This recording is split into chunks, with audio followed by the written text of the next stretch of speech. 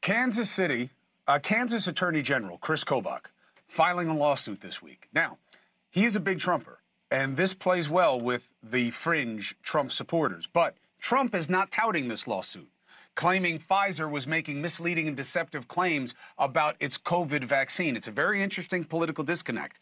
Trump supporters are anti-vaccine. He is not. Do the allegations in the suit line up with science? Let's bring in Cornell University virologist and vaccine researcher, friend of show, Dr. John Moore.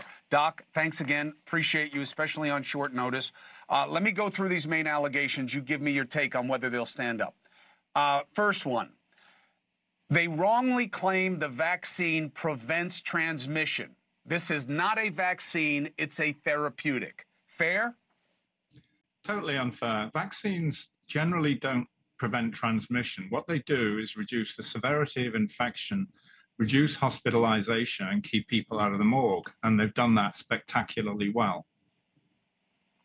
But when I get a vaccine for measles, mumps, rubella, I don't get those things. When you get the vaccine for COVID, you still get it. Well, they're different viruses, and our immune systems deal with them in different ways, and the vaccines against them work in different ways. So it's a false analogy. Just because a measles vaccine is for life doesn't mean that a vaccine against a different virus made by a different way works in exactly the same way. The science is different.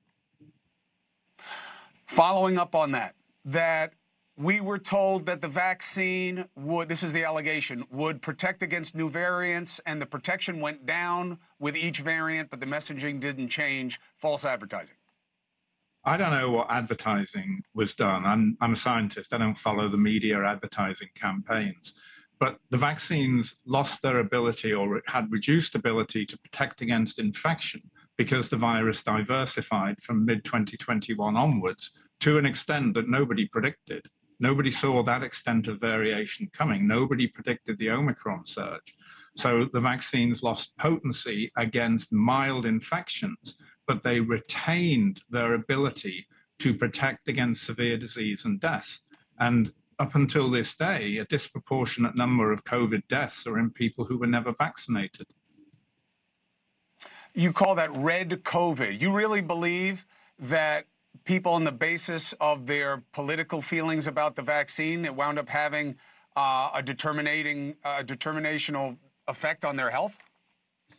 Well, red COVID is very real. It's a statistically proven phenomenon whereby if you are a resident in a county or a state that voted Republican in 2020, from 2021 onwards, you are disproportionately likely to die of COVID, because you are disproportionately less likely to be vaccinated and therefore not protected. And the reason you're less likely to be vaccinated is you're bombarded with disinformation from right-wing media sources, notably Fox News, and by the political leadership of the red states. So the red state politicians ended up killing their own constituents and voters.